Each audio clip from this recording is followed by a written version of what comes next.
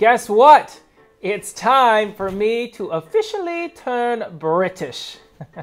Why is that? I've lived in the UK long enough where I now need to become a citizen. And I have to take this huge test.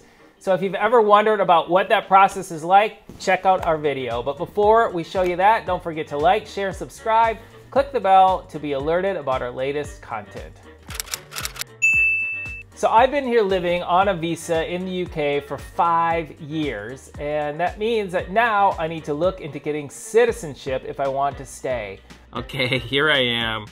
I'm in bed with my computer and I'm about to start learning from the e-learning module for my upcoming Life in the UK test, which is a lot of stress because everything I've been doing all these years really hinges on me now having advanced to the point where I can now take this test to achieve British citizenship. I can't even say that, it's like a tongue twister. To achieve British citizenship.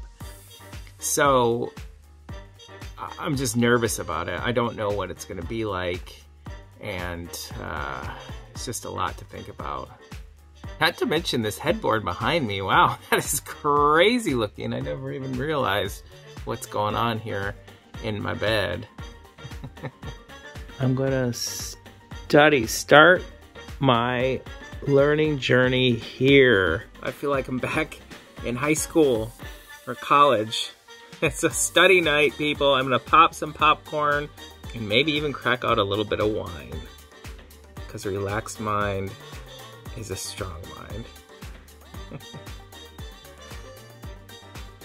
Hello, Janet. Hello there, Hopwood. How are you? Good. Now, you are an expert in all things British.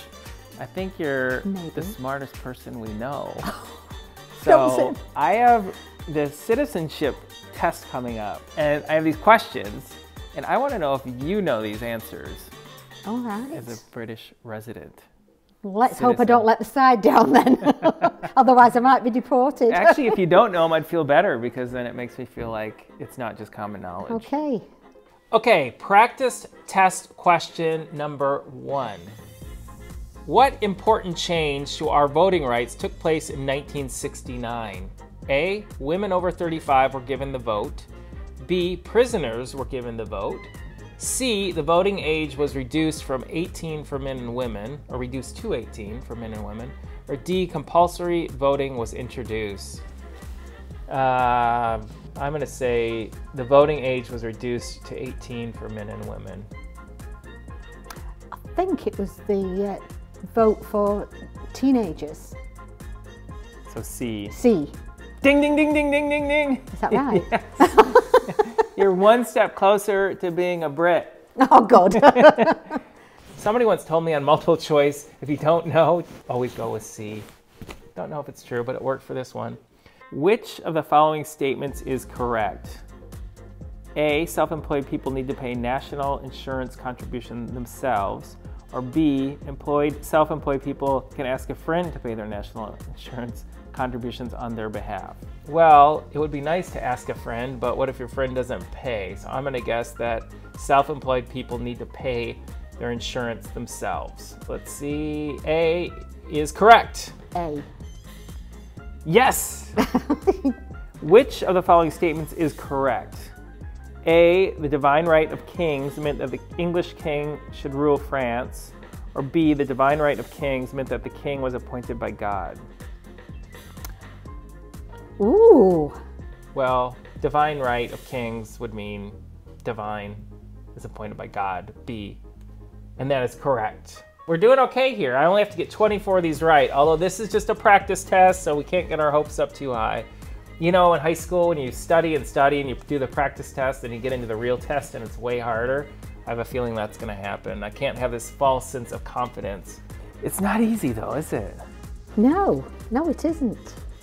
That's quite a task to know all that part of history. And this is just an example mock test. These aren't even the real questions. So really? So you don't know what the real questions are? You don't know what they'll be. You have a big, thick guide that you have to study. Okay, what is a national biscuit of the UK? I have not a clue.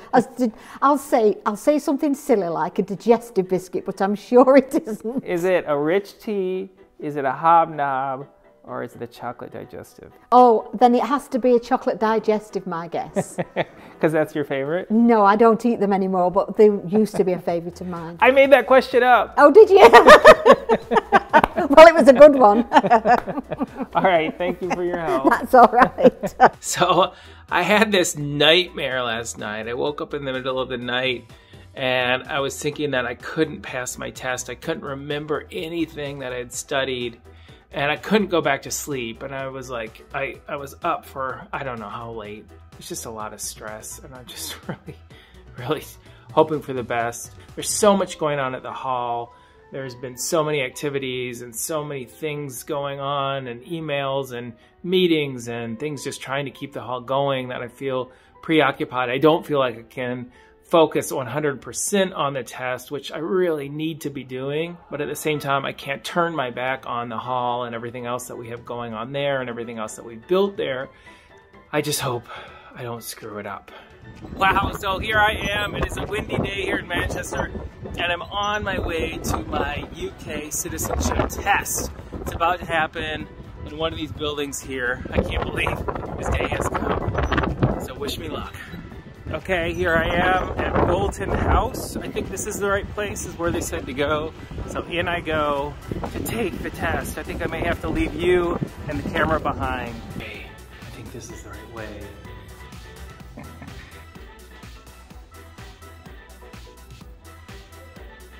Okay, I took the test. I have no idea if I passed it. I'm not feeling that confident. There are a lot of questions on there. I mean, I really studied, I really did, but I swear there was questions on there that was not in the material. So I'm just keeping my fingers crossed, but I'm not sure. I'm not sure. It's not good because I put so much time and energy into this living here and what we're doing here, and now it's finally come down to this test, and having been here 5 years, so I thought I was gonna ace it. I mean, I thought I was gonna walk in there and nail it. I studied enough because it was that important. This was not a high school biology exam. This was like everything riding on it. I have to pass this thing. Have to. I'm supposed to go home and check this email. What happens if I open the email and it just says, get out? Okay, I'm back at my computer. I'm just sitting down to log in. Got an email saying log in to my account that I use to sign up for the test to get my result. Provisional booking results 1. Okay, I'm gonna click on it right now.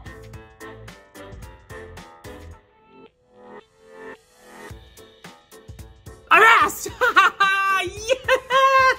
Yes! Oh my gosh. It says pass. It says pass. It says pass. Whew. Oh, that was easy.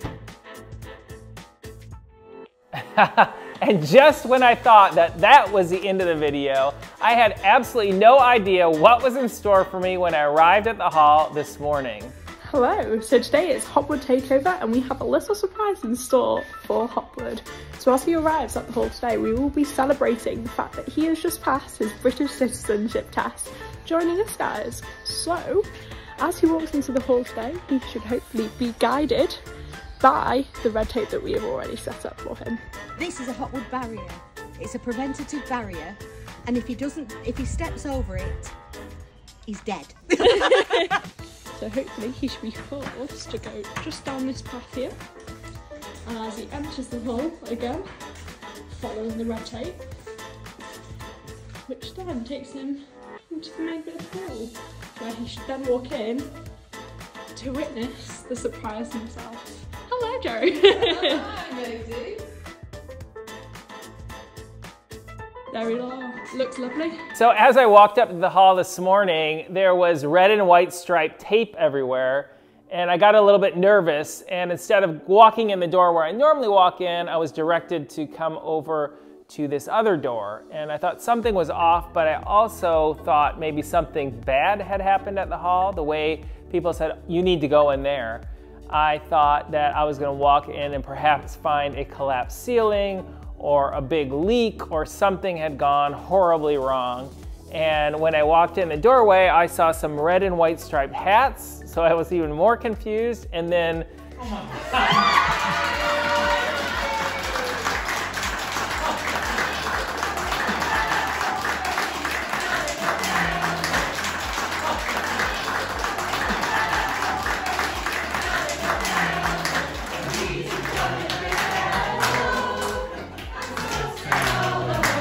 I couldn't have done it without all of you, and yeah, it's been unbelievable. It's been 5 years to get this, so thank you all for being here and doing this. Yeah, I know, it's taking its toll on me. But thank you, this is amazing, and I wouldn't be here doing all of this without all of you, so you're the ones who keep me going. I really appreciate it. Surprise! Everybody shouted and started singing and clapping, and it was kind of a blur now. My heart was racing already coming in because I thought I was gonna find something that was not good, and then I was so thrilled to come in and not only find that nothing bad had happened, but actually that something celebratory was happening, and it turned a Tuesday morning that was just a regular morning into a celebration. And to see all these familiar faces and all these friends and all these hardworking people from our volunteer group, it just was really exciting and just really made me feel special, and it really added to the occasion. It was great. I was really moved by the whole experience. So if you liked that video, please like, share, and subscribe, and click the bell to be alerted about our latest content. And if you want to see more of our videos, please join us on Patreon. I appreciate your support, and a special thanks to our volunteers for all that they're doing and all they've done, and for making me feel so amazing today.